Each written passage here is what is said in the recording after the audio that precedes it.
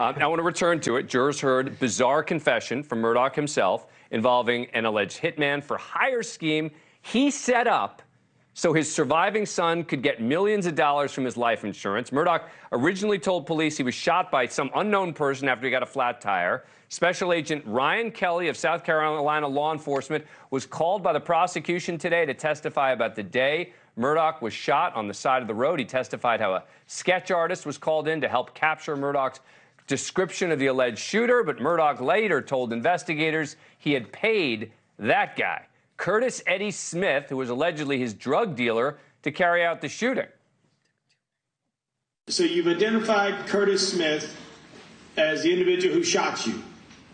And y'all entered into an agreement, so y'all kind of were hand in hand in this. Very much so. And he never tried to talk you out of it?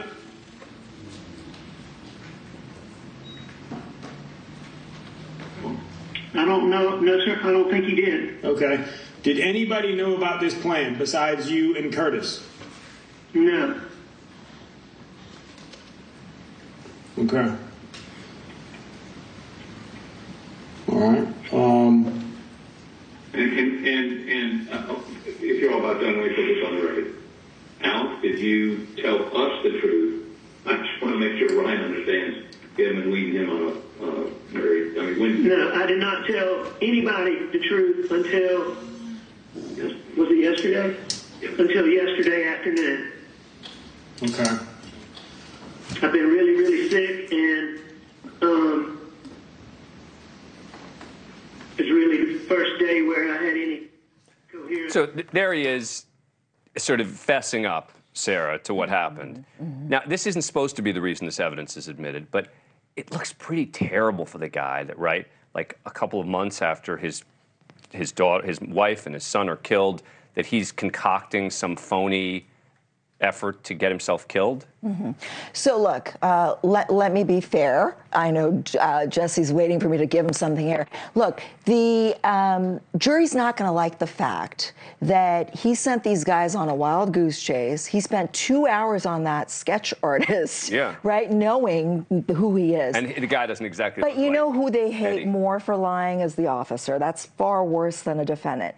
And secondly, this is going to be a huge part of the defense case. This is what they are banking on to humanize him.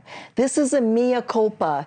When this guy is getting clean in treatment, that is exactly where you talk about your lies, your thefts, etc. Your effort to get someone to shoot you on the side of the road. No, but you guys, listen. Sarah, in all fairness, I will agree with you. I don't think this should have actually been let in. Yeah. Right. And now that it is in, this plot came about after he got fired by his law firm. So the jury hears him coming up with this elaborate scheme. He can lie to investigators. Is that not the exact same thing he's accused of doing with Maggie and Paul? Very different. Right after the law firm finds out that he's stealing money, Maggie and Paul end up dead. So the jury is going to look at this and say, if he can do this on one time, what's the difference between him doing that a few months ago? Very different, because at the time that Maggie and Paul were killed, he had access to money. He had a retirement plan. Hold on. He had unsecured loans that were available to him at Palmetto Bank. We had testimony about this, right?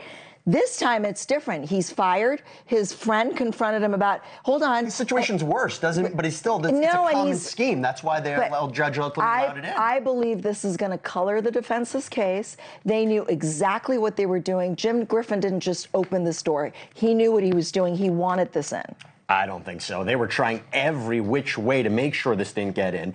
I think that was just setting an appellate record. Sure, but you think they want the jury to hear this? I don't think so.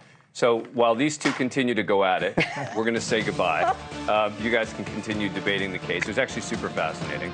Sara Azari and Jesse Weber, thank you. Banfield starts now. Thank you for watching. Go to newsnationnow.com to find NewsNation on your cable provider.